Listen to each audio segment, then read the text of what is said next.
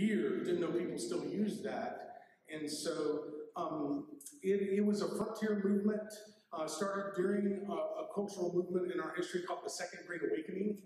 And the Second Great Awakening was a period in our country marked by Americans returning to religion and coming back to religion. And so all different denominations were getting bigger during this time, and it was a period of growth, kind of the opposite period we're in now in our country. We need a third Great Awakening. That's another Sunday school class.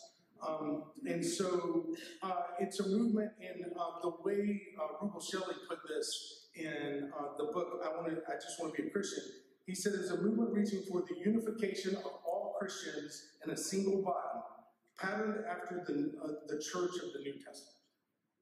And I grew up with that thinking that what we're looking for is to be like the New Testament church. And it was actually started by the merger of two groups. Now, the first group was a guy by the name of Barton W. Stone. And I think I have a picture of him, Melissa. Yep, there he is. And Barton Stone, it was from Cambridge, Kentucky.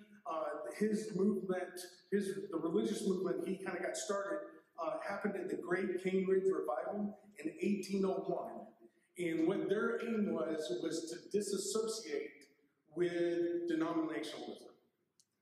They wanted to call people out of denominationalism into one group, and he withdrew from the Springfield Presbyterian and referred to the churches that they planted as Christians, just Christians. And so that movement was happening at a similar time, a movement by a couple guys named Thomas and Alexander Campbell. Now, they were from Scotland, both educated in Scotland, and their movement started in western Pennsylvania and a part of Virginia that is now West Virginia. And you go up there and you still see tons of Church of Christ and Christian churches, and they're so closely tied together that a lot of the Christian churches never changed their name. And you walk into a Church of Christ, and it might be instrumental and it might not be in Eastern Kentucky and in West Virginia. And so that's how deeply embedded the Church of Christ was there. They were educated in Scotland. They moved here at the beginning of the decade, or the last part of the first decade of the 19th century, probably about 7 or 8 years after Cambridge. Both Thomas and Alexander believed that creeds divided the church instead of unifying it. And they had 4 core beliefs. And if you listen to these beliefs, they're still beliefs that we hold to today. They believed in congregational autonomy, which means that in the Stone Campbell movement, churches are typically truly non-denominational churches, that we do not have a denominational headquarters somewhere telling us what to do or how to do it. They believe in the plurality of elders, which we still follow here today. They believed in weekly communion, and some churches had gone to doing it bi-weekly or even monthly, and they wanted communion to be every week, and they believed in baptism by immersion. And those are all 4 things that we still follow today. And these 2 movements joined together after a series of meetings, and they finally became one movement when Barton W. Stone and Raccoon John Smith, that was his name, remember, Frontier, Raccoon John Smith and Barton W. Stone shook hands, and it became one movement. And Raccoon John Smith was there representing Alexander Campbell at the meeting. And by the end of the 19th century, several years later, these fractured into 3 main groups, although there are definitely offshoots of these today. The Church of Christ, the Christian Church, and the Christian Church Disciples of Christ. So a church like Central Christian Church, which is close to here, they're actually one of our sister churches, and they talk about the Restoration Movement the way we talk about the Restoration Movement, and very a lot in common with the way the theology and the way we believe and the way we function. And we'll talk more about their division later, but by 1906, the Census Bureau did a religious census of religious groups, and that was the first time that the 3 groups were formally recognized as being distinct groups. But the fracture had actually begun right around the time of the Civil War, a couple decades earlier. Now, a couple thoughts before we get deep in the middle of this. Luckily for us, these guys wrote a lot of articles, and they wrote a lot of letters, and they all had journals, and they wrote in these journals. And so we have a record of what these guys thought about and the way they thought about things, and even some of the evolution in their thinking. And it's important to realize that although every quote is accurate, it may not represent everything they always thought about everything. Like anybody, if you hear a quote from someone, that's how they thought at that one moment. But sometimes that transitions over the years, and we'll even see some of that in the way these guys talked. I know if you asked me a question in 1991 and asked me the same question today, it might be completely different from the question you got decades earlier on almost every topic. So I want to give these guys a little room to evolve and breathe, and we're just capturing a moment. And like Scripture, these quotes could be taken out of context. And so I tried very carefully to do the research and to make sure that we're getting as close to what they thought at that time as possible. But just remember, they're a picture, a snapshot of a time and place. Now, when it comes to women's roles in the church, which is what we're tracking through the Restoration movement, there have always been three ideas about women's role in church within the Restoration movement. The first one is that women could not participate vocally in the assembly or not hold any leadership position whatsoever. The second one is that women can participate vocally in a limited capacity and hold limited leadership options. And you'll hear this vocalized several ways. You'll hear people say they think women can do anything but be elders and be the minister.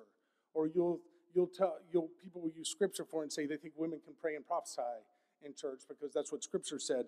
That's typically the second option. And then the third option is that women are unlimited in their vocal participation in leadership roles. And women can do anything that men can do in the church. And there's a lot of gray areas in between those where people believed part of one and part of the other. But typically, all throughout our history, these three beliefs have been present. The historian Bill Grasham, who did a lot of this research, I depended on him a lot. He presented this in 1999 at Abilene Christian University. This is what he says about it. There has never been a completely uniform view of the role of women in the work of worship in the church in the Restoration movement. And this was particularly true in America at the turn of the 19th century. So this historian believes that looking at it, that there's never been a completely uniform view on this issue and that all three elements of the belief system have existed. Now, right at the turn of century, there were two female preachers. This is the turn of the 19th century, so we're talking 1800.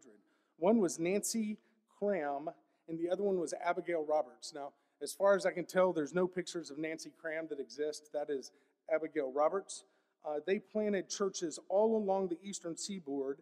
They baptized hundreds of people. Abigail Roberts was actually a disciple of Nancy Cram. Their churches took the name either Church of Christ or Christian Church, and the number of churches in the Stone Campbell movement, especially the Stone side of the movement, right at first, had women that did all kinds of activities. They had teachers, exhorters, and preachers. Now, that exhorters is an interesting thing because we don't have that position in church today. But all through the 19th century, they did have that position, and it was, I don't know exactly how to describe it, except it was the person who gets up after the sermon. And what we do is we do a sermon, and then we'll do an invitation, and then we'll have an invitation song. Well, the exhorter's role was to get up after the sermon and give the invitation. And a lot of times that would be added with a testimony, and so the preacher wouldn't give the invitation himself or would give a smaller invitation, and then they still had like altar calls or invitation songs, and interspersed in there, someone would get up and ask people to respond to the gospel. And a lot of times that were people all over the church from different backgrounds and different ways of life. And this was a common practice among churches in the early 1800s. And they had exhorters at Cane Ridge, at the Cane Ridge Revival, which is the revival that started all of this. This is from the Revival at Cane Ridge by Mark Harper, and this is the way he describes it.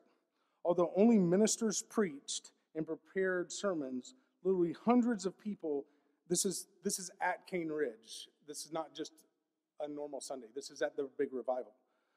Literally hundreds of people became spontaneous exhorters, excitingly giving spiritual advice or tearful warnings. Almost everyone, women, small children, slaves, the shy, the illiterate, could exhort with great effect. One 7-year-old girl mounted a man's shoulders and spoke wondrous words until she was completely fatigued. When she laid her head on his as if to sleep, someone in the audience suggested the poor thing had better be laid down to rest. And the girl roused and said, "Don't call me poor, for Christ is my brother, God is my father, I have the kingdom to inherit, and therefore do not call me poor, for I am rich in the blood of the Lamb." 7-year-old girl at Cane Ridge. And so, I pulled just one quote out of that big, long story. Almost anyone, women, small children, slaves, the shy, the illiterate, could exhort with great effect in these times of the early church. So from the very beginning, 200 and something years ago, there were women taking a vocal role in these worship assemblies. And Barton W. Stone at the time that believed that women could participate, and this is what he said: women could pray and prophesy along with men in the worship assemblies as long as they covered their heads as a sign of subjection to their husbands. Now, this was his view up until probably the early 1830s, and his view morphed over time to become more restrictive of women's roles. And in 1836, he wrote, "By divine authority, the women who composed part of the worship are forbidden to usurp authority over a man or teach, but to be in silence." And a lot of people think that his view of that shifted so he could be in communion with the Campbell side of the movement, that he moved kind of his theology to theirs so that they could be seen as one group. Campbell definitely took a pretty restrictive role, view of what women could do. He says this in 1840. Paul says, "I suffer not a woman to teach, nor usurp authority over the man, but to learn in silence. I submit to Paul and teach the same lesson." And so even though he did not believe women could participate vocally in church, he did believe that you could have women deacons as a leadership position in church. He said this in 1827. Amongst the Greeks who had paid so much regard to differences of sex, female deacons or deaconesses, who paid so much regard to differences of sex, female deacons or deaconesses were appointed to visit and wait upon the sisters. And another thing about Campbell is, even though he didn't believe women's role should be outside of the domestic sphere, he still believed that women should be educated. And that was not always the majority opinion at this point in history from a lot of different groups. And so he was a big believer, because of their role in child rearing, that women should be educated right along with the men in colleges and universities. And so it seems like Alexander Campbell was against women participating, but he also was open to other opinions, especially in the pages of his journal. William Pinkerton wrote in the Millennial Harbinger, which was Alexander Campbell's journal, he said, it will hardly be questioned by any well-informed brother that if our sister in Christ may unite her voice with her brother in songs of praise and adoration and thanksgiving to God, she may not be denied the privilege of lifting her voice in prayer and supplication to her Father. And so he wrote that in Campbell's own journal. And many believe that most churches of Christ, especially the middle part of the 19th century, and Christian churches followed Campbell's admonition on the silence of women. But there's some evidence that that may not have been as normative across the board as once thought. W.K. Pendleton, who was the co-editor of the Millennial Harbinger, which was Alexander Campbell's paper, received letters from a esteemed brother Farrat, we don't have a record of his first name, concerning the question, shall women pray or exhort in public? And Pendleton admitted that women can pray and exhort in private meetings without any violation of Scripture and with the very happiest of results, even though some brother should be present. And then he goes on to later to say, and I thought this was fascinating. I don't know if it's true or not, but he said that that there were outside of Campbell's home congregation that he only knew of 2 or 3 congregations that did not allow women to do all the acts of worship. And so it may not be as normative right at that point as they thought, but at least as that century went on, there was definitely a restriction of women's roles from what had been earlier in the beginning of the Stone part of the movement and at Cane Ridge. And in the Encyclopedia of the Stone Campbell movement, they attribute it to this. The decline of women serving in public roles was due to the church's strong relationship to the ideals of the emerging fundamentalist movement as both an intellectual and popular movement because of gender and family issues. Fundamentalist periodicals glorified the domestic sphere using select scriptures repeatedly, all scriptures we've studied in this study, to mandate that women remain silent in the church. So as the 19th century went on, that did become more restrictive. And by the end of the Civil War, you started to see great divisions in the American Restoration movement that would lead to the 3 different distinct groups. And those differences were due to a number of things. And historically, if you liked American history or you paid attention in American history, you've heard of some of these movements and some of these things. The first real disagreement was the disagreements over slavery between the 2 groups. And this was not always geographical, but most of the time it was geographical. And I say not always because my people come from a little town in Tennessee called Holiday, Tennessee. My grandmother's maiden name was Holiday. We'll talk a little bit more about that later. But her family were actually Union sympathizers and against slavery. And it was stereotypical of this time, a family divided, because some of the family fought with the Confederacy, but some were Union sympathizers. And one of the Union sympathizers got in so good that they made him a state senator, and he actually saved the life of some of the Confederates. And so even though this was the state of Tennessee, it didn't always line up on geographical lines, but most of the time it did. And a lot of the Christian churches up north, or the Churches of Christ up north, were against slavery. A lot of the Christian churches and Churches of Christ in the South were advocating for slavery's continuing, and that started to drive a division in the 2 groups.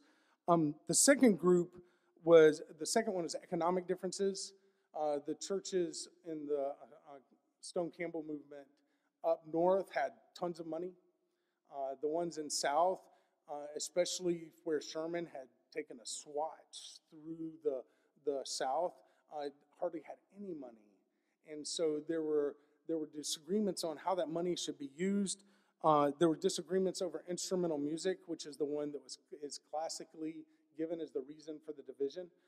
The fascinating thing is the instrumental music issue was also an economic issue. And I have a friend who wrote a dissertation on this. And the churches in the South were watching these churches in the North buy organs, and they're like, what in the world? We're eating our shoes down here. We don't have any money, and you're up there buying organs? Send us some of the money.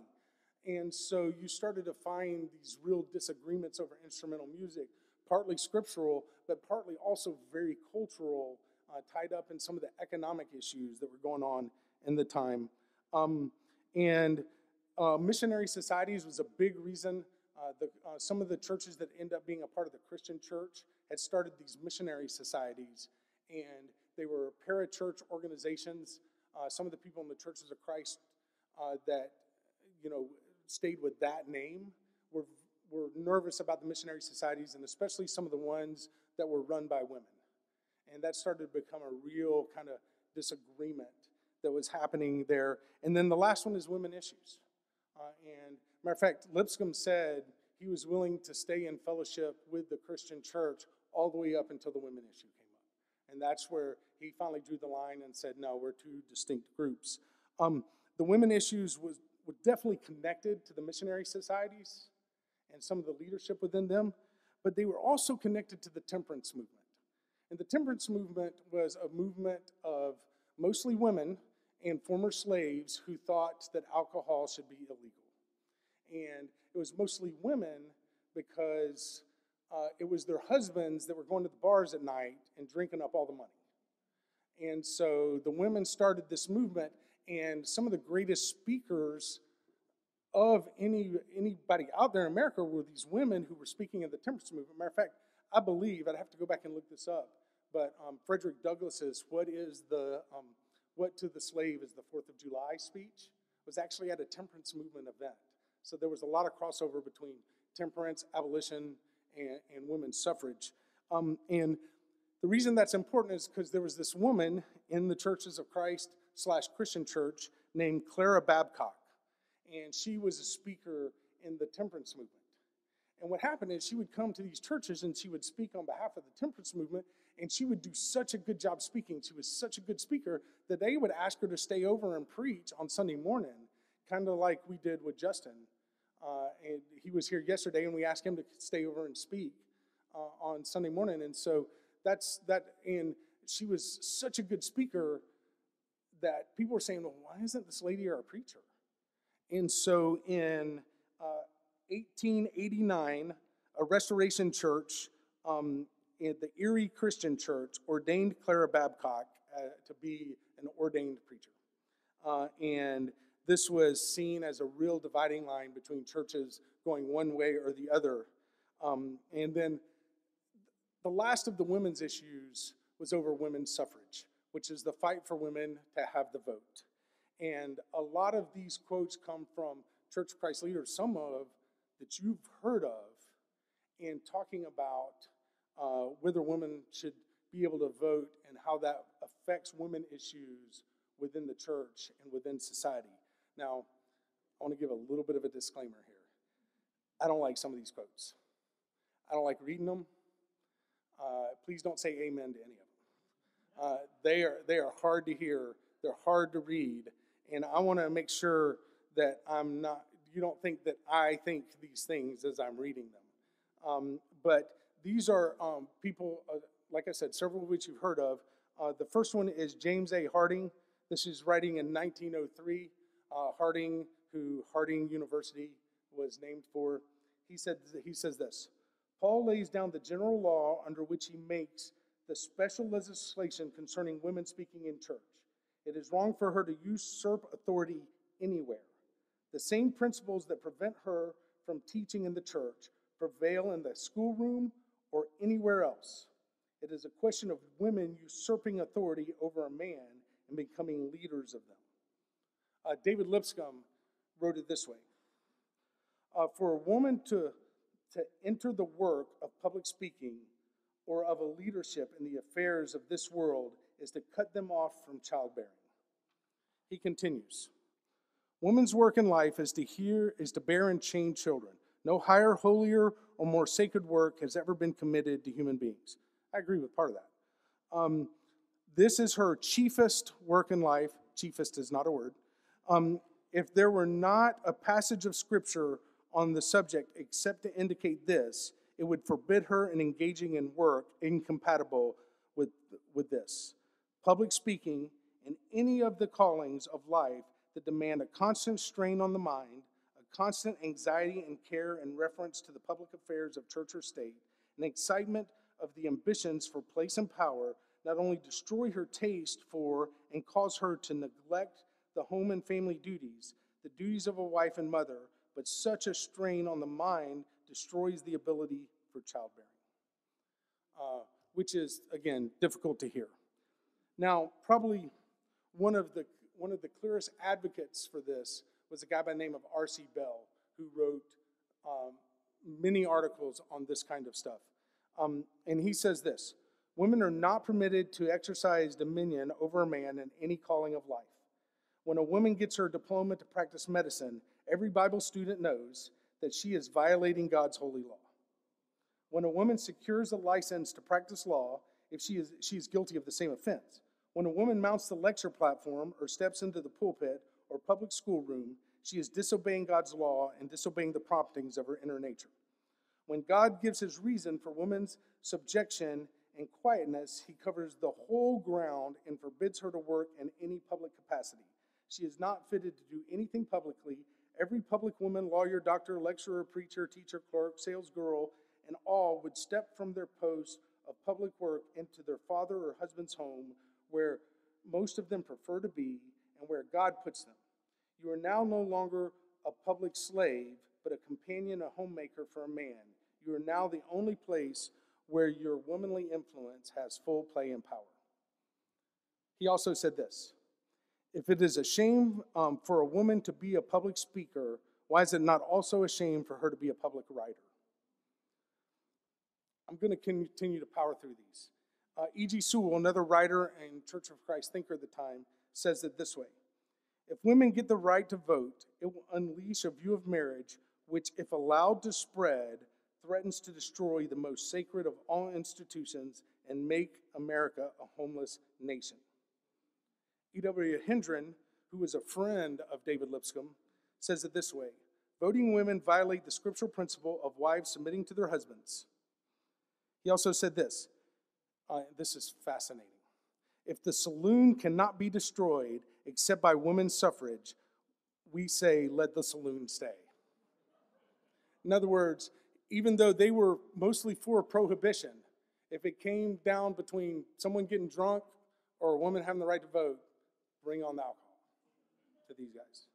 Now, Lipscomb, in talking about the church, there was a time when Lipscomb once believed that women could teach in mixed assemblies as long as it wasn't the main worship assembly. But he backed off that later and said women could only teach in a private setting. Now, there's this long exchange of letters between he and an elder's wife from Fayetteville, Arkansas, I think. No, Fayetteville, Tennessee. And her name is Selena Holman. I wish I could read you the whole exchange between them. But to this, she sent him a fascinating letter. She said, suppose a dozen men and women were in my parlor and I talked to them of the gospel and exhorted them to obey it. Exactly how many would have to be added to the number to make my talk and exhortation a public instead of a private one? Like, she's looking for an exact number. When does it become public and no longer private? And I think it's a fascinating question. And I want to say this. I read these quotes. I don't want to get too judgy on all of this because all these people were a product of their time. And we didn't grow up in their time. And we don't know how we would have thought if we would have grown up in their time. And I want to be careful about that. But I also want to say, I don't like those quotes. I don't like the words that they're using because it feels misogynistic and it feels like very restrictive in a way. And I think it's important for us to note that for three reasons. The first one is the men who most shaped our theology on this issue did not want women to have the right to vote. And the men who most shaped our theology on this issue did not want women to usurp authority inside or outside of the church. And if you are a doctor, they would have thought that you were in violation of scriptures, if you're a woman. If you are a woman and you are an attorney, they would have thought you are in violation of the scriptures. If you're a politician, they would have thought you were in violation of the scriptures. You're a principal and you had any men teachers under you, they would have thought you were in violation of the scripture. And if you were a teacher of a high school class that had boys in your class, they would have thought you were in violation of scripture. If you were a nurse and any man was under your care, they would have thought you in violation of the scripture. That we had, that the men who most shaped our theology on this, they believed that what applies to here applies to out there as well. And as a church, we follow them inside the room, but we won't follow them out of the room. And they would have never have even considered this idea of women coming to church and being in subjection in church but going out there and being considered equal outside of the church. They would never even consider that as an option. And my feeling as I'm looking back on this, that they were either right about both or neither. And I feel pretty strongly about that. But the third thing is this. The men who most shaped our theology on this issue seemed fixated more on culture than Scripture. And that's important because there's this feeling out there that we have, that somehow this is being motivated right now by the culture around us. And it's been said a bunch of different ways, like, are you guys becoming woke? Or are you, is this about women's lib or whatever? It's been said that the churches who are going through this study have some sort of agenda that's culturally based and not scripturally based. And what I would argue is that was exactly the problem for these men who shaped our theology at this time. They were responding to the culture more than they were Scripture, and they weren't hiding it. They were absolutely writing about it. And so I think that's important for us to keep in mind, that there's a sense in which we're saying, you know what, let's return to Scripture. We're not letting culture dictate this. We're saying let's go back and see what Scripture actually says. And that's what I admire so much about the way our shepherds have taken this study on, is they've just said, let's go back and read the Scriptures and see what they said. And let's see if we can make them agree with each other in ways that give us a clear guide of how to go forward. Now, the position of restrictive women, that they had to be totally silent inside and outside the church, within the churches of Christ, was the dominant position for about 25 years. 20 to 25 years, you heard very little disagreement. Although there were some writers like G.C. Brewer, who was much more moderate in his tone in writing this issue. And then in 1938, C.R. Nichol published a book called God's Woman. And this book was a game changer.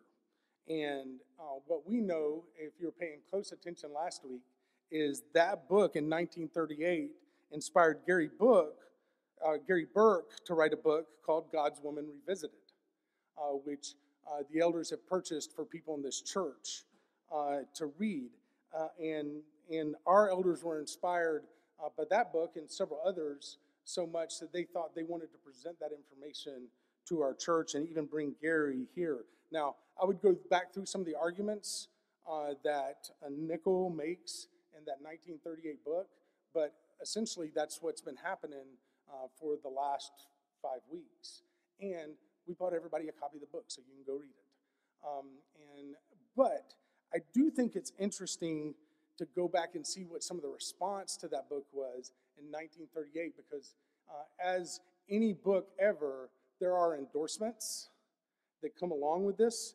And this book was endorsed by several people. And so I want to read some of the endorsements from this original 1938 book.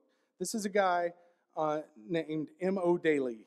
And he said, "I know of no book that so thoroughly covers the subject. False doctrine is exposed, in truth, and truth is made to stand out." Now, the other quote recommending this book is by a guy by the name of N.B. Hardeman. Yes, that N.B. Hardeman, who Freed Hardeman was named after, where Joel and I attended college. And he said this about Nichol's book: "This is the most thorough discussion of what the Bible says about women. The arguments are clear and logical. I verily believe that he has gone to the heart of what Paul had in mind and brought forth truth. This book will serve as a textbook at Freed Hardeman College." Now, in 1980, none of your business, I went to Freed Hardeman, and this was not a textbook. Matter of fact, you could not get up at Freed Hardeman and say what M.B. Hardeman said about this book. And it's fascinating to me that we feel like that there's been this huge monolithic view of this issue through our history, and historically that's just not been the case. And N.B. Hardeman, endorsed this book and taught it to his students. Let me put it a different way. The same book, similar book, and the arguments have been presented in the past 5 months. Arguments is a strong word. The information that's been presented the past 5 weeks is the same information that Freed Hardeman students were getting in 1939. And it also says that this is not some new thing that we're just getting now. What we've really been talking about is a conversation that's been around since the 30s, that's been presented in a more modern form in Gary's book, and been presented as we've gone through it as a congregation. So it is, it's fascinating how much our perspective gets myopically focused on just what we know. We don't always see the brighter world out there. And that's my story. My focus on this issue I've always had a question about it. But I grew up at a church who wouldn't have even had this study. And I grew up, I'm fourth generation on one side in the Churches of Christ. Brendan would be the fifth generation raised. My great-grandfather was a reader. He loved to read books. He loved to read scripture. I actually have some of his books. I have a copy of a book about the Civil War that he had that was actually written in 1865, which was the year after the Civil War ended. Maybe in the year the Civil War ended. Fact check me on that, Jared. And so I have a bunch of his old books, and he read scripture, and there was a local Church of Christ planted by a guy by the name of Guyan Woods, who was the editor of the Gospel Advocate for a while, and that's where he landed to go to church because he thought they were being the most biblical. And it was important for him to read scripture and go to a place that was also focusing on scripture. And that carried down. My grandmother was exactly the same way. I've talked about her in this before. So I have several generations on one side of my family. On the other side of my family, I was the 50th person in my family to go to Freed Hardeman. I have a lot of cousins. And so I grew up immersed in this conversation and a lot of the conversations that we have as a church. Matter of fact, I mentioned G.C. Brewer earlier.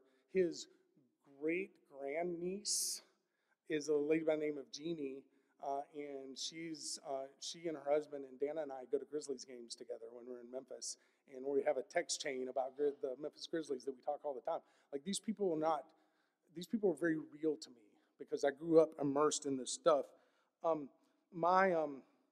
In the 6th grade, I remember my poor 6th grade teacher.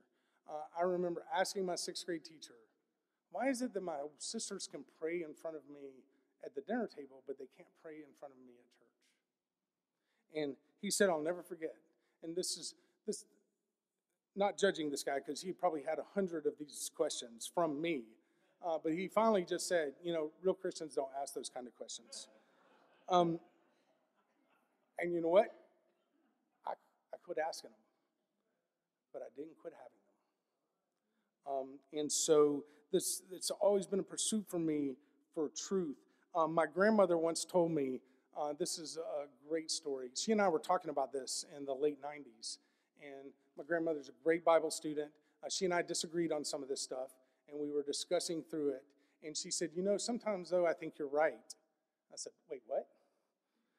And she said, when I was a little girl at Holiday Church of Christ, on the Wednesday night prayer meetings, I remember women praying in front of the men at the prayer meetings. I said, really?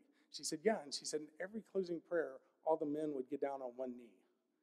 She said, if you did either one of those things at the church I go to now, I'd be considered a liberal. She said, I've been conservative so long, I'm a liberal. But it does go to show how things change over time. And I think every church deserves this little bit of credit, is that we're all trying to be more scriptural.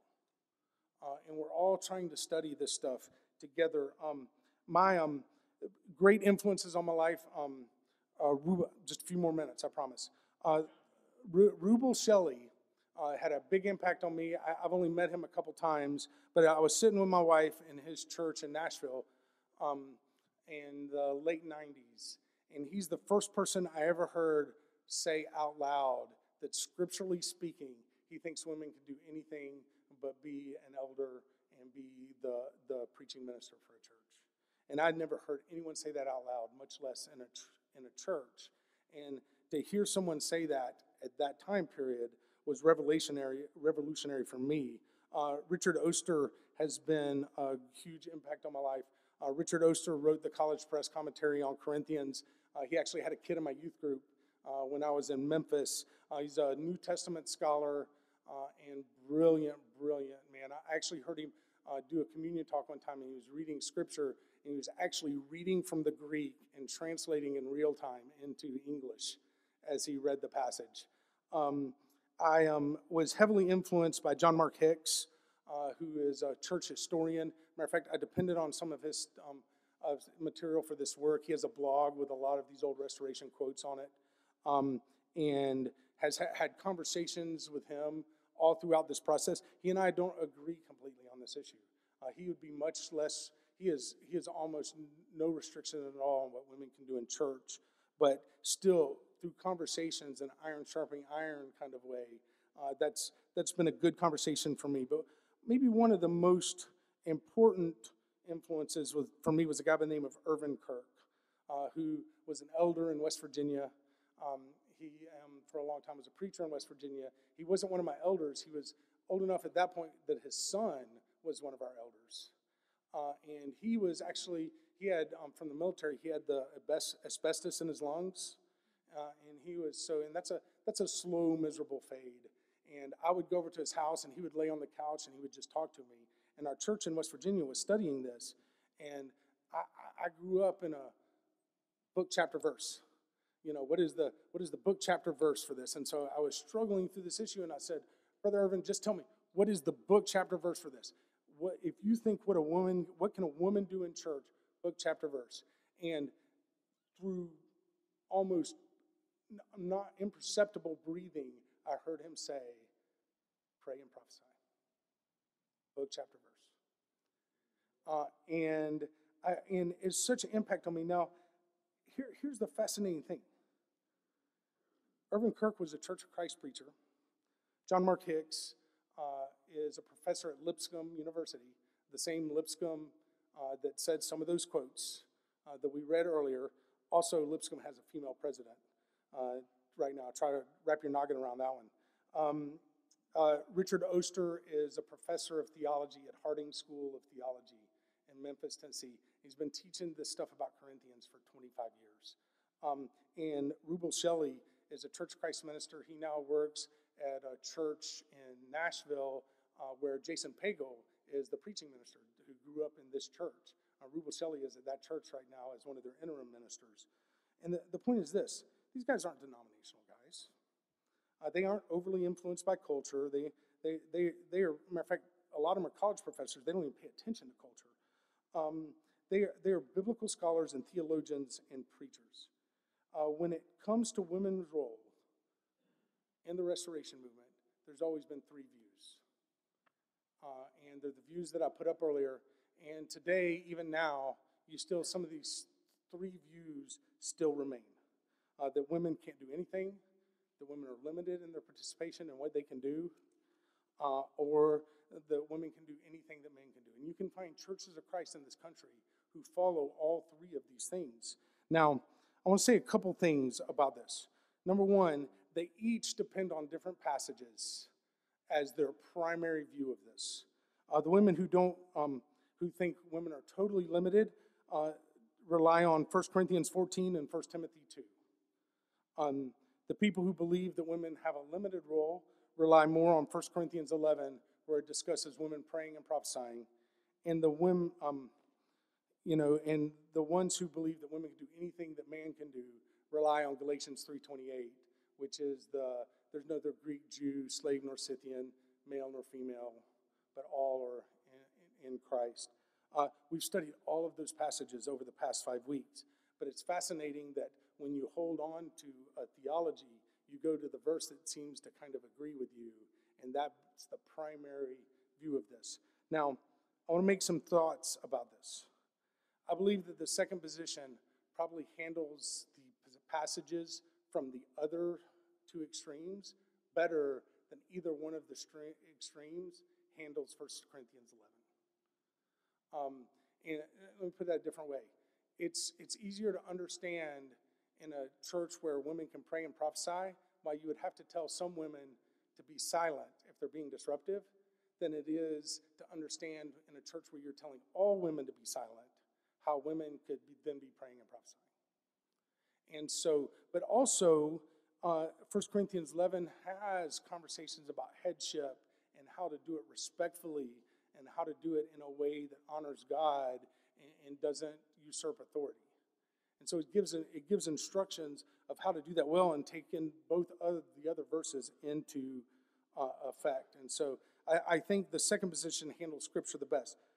The second thing is there's this perception that position one is the way it's always done, always been done in the churches of Christ. And I will say that it has been the dominant one. It's the one that I grew up with, but it's not always been the way the Church of Christ and the Stone Campbell movement has viewed the Scripture on this. That there's been a lot more diversity than what I thought at one time or what I was taught. And the third thing is position one depends on this idea of private prophecy. Like women can prophesy, but they got to do it in private. They can't do it in public. The problem with that is, scripturally speaking, I don't think there's any such thing as private prophecy. I mean, every time that Paul mentions prophecy in the New Testament, he's talking about the assembly. And I really think that if it weren't for being in an assembly with mixed gender, there's no reason to cover the head. There's no reason to be respectful in that moment. So it seems like when he's talking about the assemblies, he's talking about women doing things in mixed gendered assemblies. And there's this other thing of we have this view somehow of it's just about what we do in this room. Like, it's okay in our small groups and it's okay in our classes as long as it's not okay in the worship. Again, that doesn't seem to be an option that is scripturally available to us, because the Bible only mentions in the New Testament a couple kinds of assemblies. One is what I would call evangelistic assemblies, where you had large crowds and Paul was out speaking and saying, hey, you're following the wrong gods here, and trying to get people to come to the church. And then the other kind of assembly is the meeting in the homes of what evolved into what we do in this room. They were meeting in the homes. They were having communion together. They were reading Paul's letters. They were having conversations about church. And that's kind of what our church worship service evolved from. Now, here's the thing. There's not one set of rules that apply to some of those assemblies that wouldn't apply to all of them. And so if you can read Scripture in class, you can read Scripture in here. If you can speak up in life group, if a woman can speak up in life group, then she can speak up in church. If a woman can pray over a meal in a home in mixed company in front of her husband, then she can pray over the communion service in our church.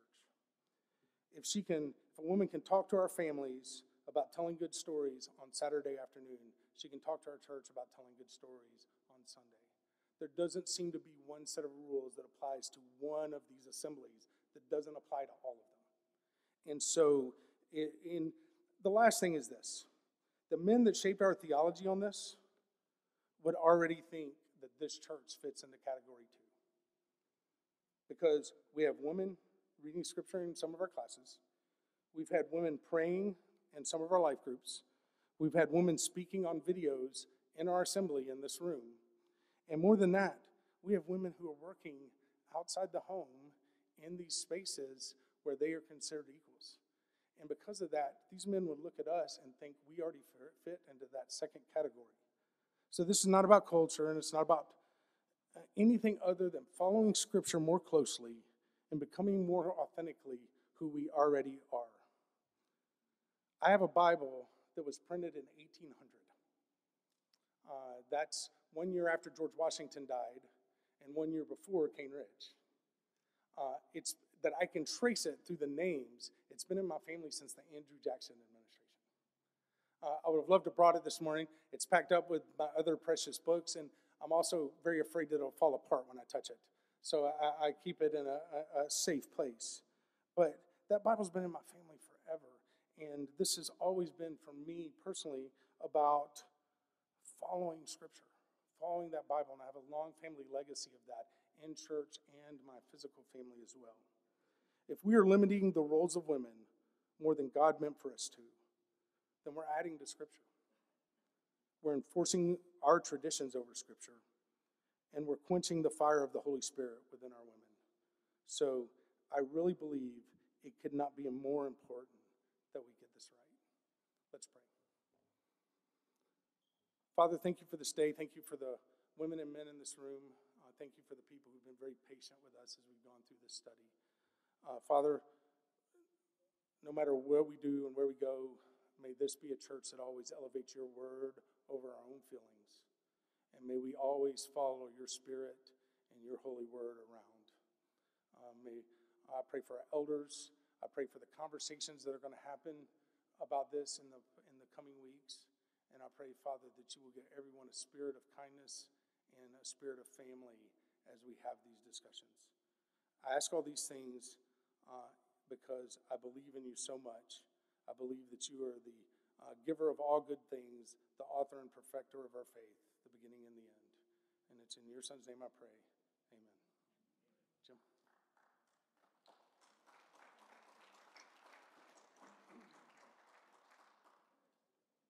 All right, so if any of you, when George was talking about the study the last 5 weeks, were thinking, it seems a lot longer than that. You're right. It was actually 7 weeks. So it was the last 7-week study. We really wanted to have as in-depth a study on this topic as we could without dragging it out forever. And so the last 7 weeks, thank you for hanging in there with us and for listening and participating and for asking questions. So I think in conclusion, there's a couple things that we can all agree on. One is that we all want to do what God wants us to do. We want to do what's biblically correct, not having any influence from outside of the Bible and what God wants. Secondly, it's not an easy topic, right? It's not an easy topic. It's not something that is so clear that it's indisputable. It's something that people can have different opinions on and different ideas.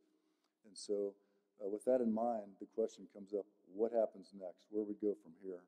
And so we're neither going to shut the book on this forever and say, okay, the study's done, we're done, nor are we going to start making a bunch of changes or doing things that we think need to be done.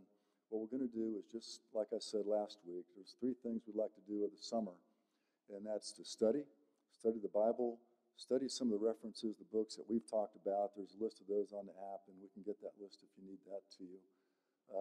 We're going to pray about it, each individually and as a group, and we're going to let the Holy Spirit work in us to show us the truth that we feel the Scriptures say we should see in these passages. And thirdly, we're going to ask questions. We'd love for you to ask questions. The elders, on behalf of our elders, love to talk with you no matter what question you have on this topic. As was referenced this morning, nothing's too small for us to talk to you about. If there's anything at all that you'd like to speak to us about, please let us know. We'd welcome and relish the opportunity to do that. So let us know that. So let's study, pray, let the Holy Spirit work, and let's talk with each other. Now, beyond that, we've got a lot of stuff that we can be doing this summer together that are really important things. I mean, it's so important, and there's so many opportunities for us, and I'd really like to focus us on that if I could. There's opportunities to serve. We're going to be able to be the hands and feet of Jesus in this community. We're going to be able to reach out, serve people, to spread his word, to let people know what God offers them in terms of love, forgiveness, redemption, all of this. And it's such an exciting time for us to be able to do this together. We're going to grow closer together as a congregation. We're going to meet new people. We're going to bring people closer to God. And we're going to have this summer to do this together. And I just can't wait for these coming weeks, months to see how he works with us in this church at Northwest.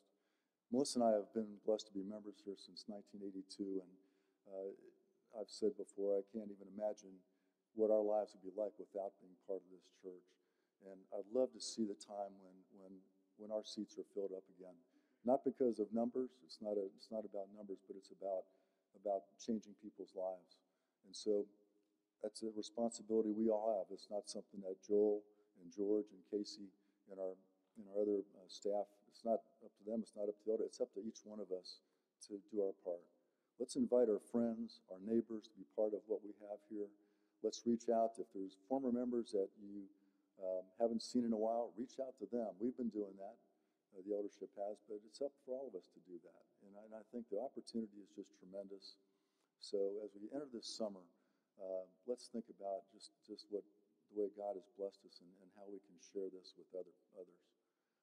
Couldn't be more happy and excited about it, more blessed to be part of this congregation. So I don't know if I missed anything, guys, that need to be said. I think we covered it all. So with that, everybody have a wonderful day, and God bless. Thank you.